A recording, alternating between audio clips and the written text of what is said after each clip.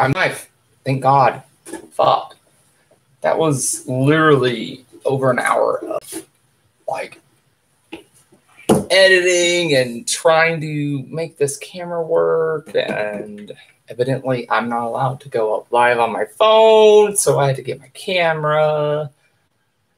And then the camera that's on my laptop is garbage, so here we are.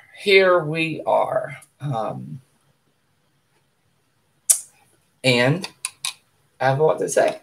And I actually have a at least 12-point plan of what I want to say before I get off. And I feel like maybe I don't have anything else to say. Doubtful. But the point is, I want to make sure that what I have to say has been said. I want to make sure that all the lessons that I've learned throughout my life have at least been said and passed on, even through a virtual means.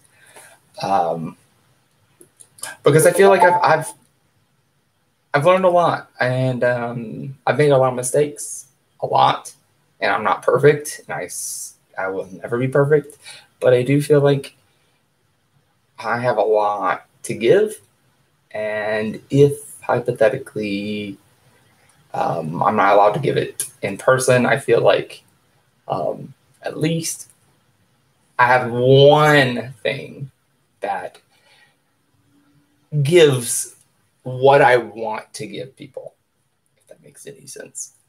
Okay, so a big thing for me has always been about life. And by that, I don't mean like the general term. I literally mean human life. I feel like we were put on this earth for a reason. There were a lot of things that led up to our creation and to where we are right now. And anthropology taught me a lot, and I loved it. It actually was one of my favorite subjects just because it made me understand people now, because the ethics and virtues and the things that we really did back then are still instilled in us now. You know, we have that need to survive, and we will always, because we had to struggle. Back 65 million years ago, whenever Homo sapiens were actually, if you want to clarify when we had the distinction of Homo sapiens, I mean, when we actually had the power in our brains, in our person to be who we are, we survived only because we banded together. Literally. The Neanderthals, who were on our same level, they were actually living at the same time that we did. They didn't have that. They were bigger and stronger, and they didn't survive. Because, for me, what I think is because they didn't learn. They didn't learn that banding together and that camaraderie that you have with other people is more important than how big and how strong and how good you look. Because they didn't survive. Because what did survive is love and caring and family and camaraderie and building your own tribe. Because that's what it's about. It's not about separation. It's not about who's more powerful or who is stronger or who is even smarter. It's about who can band together and work together to a common fucking goal. And I think everybody's goal is happiness. And I think we've lost that present times because we have retracted back to tribalism. And tribalism is in our nature. It is. It's part of human nature to see somebody that's different from you and think that that's a danger. Because that was the case. It literally was the case. You see somebody different than you that had different markings on their face or didn't look the shade that you do or have the same hair color as you or anything like that. And they were literally a danger because they were part of a different tribe that you are not a part of. And they wanted to kill you. But we have grown past that. And I think a lot of people don't get it. Like the physical differences that we have that are innate in our characteristics does not make us enemies anymore. They're not at all. Because that is the past. We are not hunters and gatherers anymore. We are not out there hunting for our food. We are going to fucking Kroger and Walmart and Target, and we are outsourcing everything that we have. But for some reason, people are being small-minded and thinking that these characteristics are still defining who they are and defining who each other are. And until we get that, until we get that that is not who we are anymore, we'll never get past it. We'll never get past it. I have tried my fucking hardest to get people to understand, and I sadly have given up. And that's my fault. And I'm not going to say that is who I want to be, but it's hard. It's hard fighting for other people when the people that you're fighting for don't even want to accept you. And I get that. I get it. I look different. I get it. I'm not trying to be a victim because I'm not. There are a lot of things that were afforded to me that I acknowledge. And I do look like people that have hurt and objectified people. But I haven't. That's not who I am. But I recognize that that's who I am. That's my culture, and I've tried my best to do better. And sometimes the hurt is so bad. Sometimes the injustice is so disgusting and hurtful and harmful and deep in your soul where you go out every day and you don't feel worthy. And you don't feel as good as. And you want to take it out on somebody.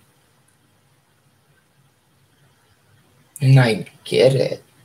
I will never get it racially. I won't, because I've been white my entire life. It's not like I just woke up and chose to be white. I am white as fuck.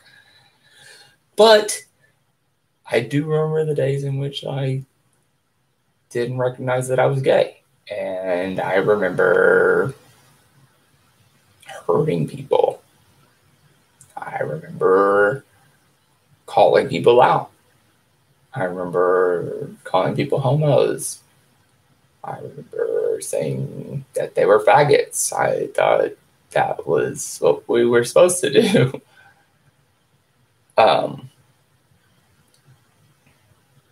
And that sucks.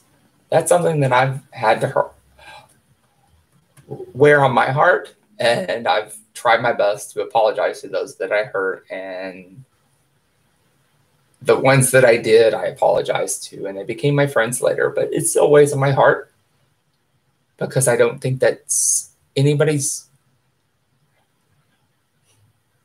I don't think anybody deserves that at all. I don't think anybody deserves to be hated on for who they are. So going back to my main point is that humans are tribalistic. That's just in our nature. We see differences as danger because that protected us before.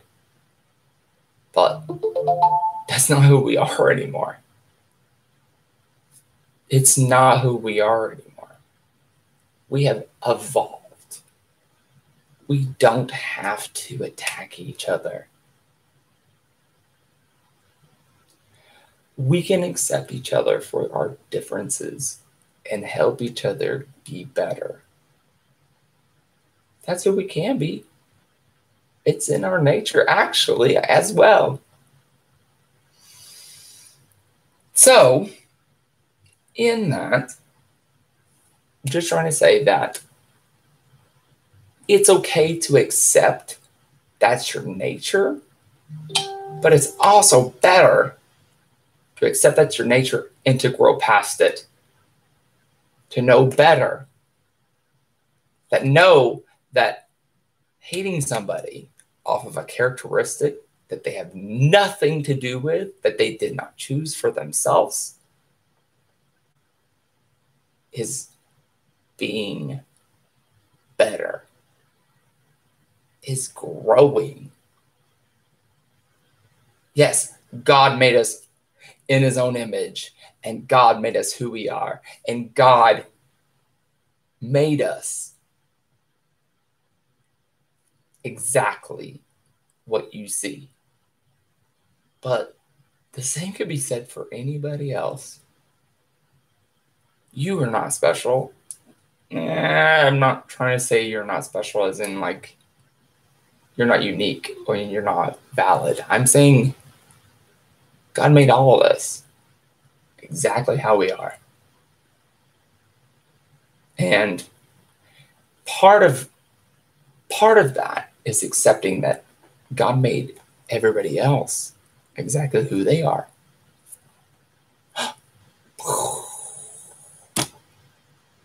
Mind-blowing, right? So how can you hate somebody that literally God made that way? Unless you don't think God, unless you think God makes mistakes. If you think God is a flawed person, if you think God does things to spite or make everything difficult for other people, then you have to accept that other people were made differently on purpose. I'm one of those. You know, I'm gay. I'm gay. I fought it a long time. And it caused me a lot of turmoil. And there was a time in my life where I prayed that I could be anything else but gay. And the point is, we are who we are. We can't control it. Just making sure I'm actually still in frame because I've been talking a lot and I just didn't. Anyways, so for the Christians out there, I want them to know that God made everybody. Everybody. You either have to believe that they made nobody or they made everybody. There's no ands, ifs, or buts when it comes to God. if you believe in God and his plan, you have to know that he planned everybody. So if you think and you believe that he made everybody, then why would you think that he planned for these other people to be ungodlike, to be not worthy of his love? Does that make any sense to you? They didn't just come out of fucking the ground. They didn't just... The devil's not out here making people. That's not what the devil does.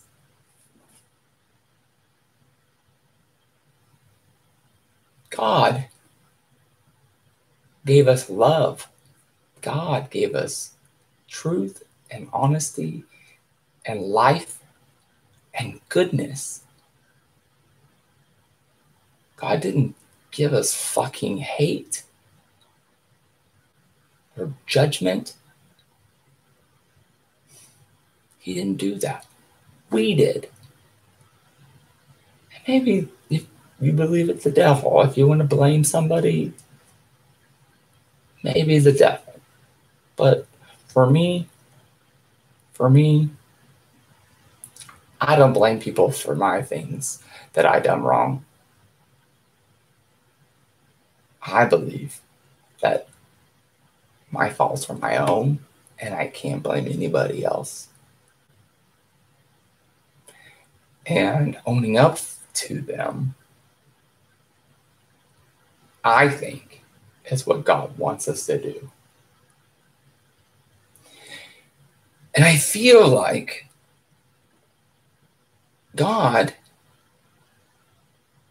more than anything, wants us to be honest and good and help each other. I don't think God made life easy on purpose. I feel like God knew that nothing he could create in giving us free will is going to be easy, because humans aren't perfect. We're not. But I do think he gave us all the qualities and the characteristics that we could to survive. So going back to my original point, stemmed in anthropology, is that human beings, Homo sapiens, survived because we banded together.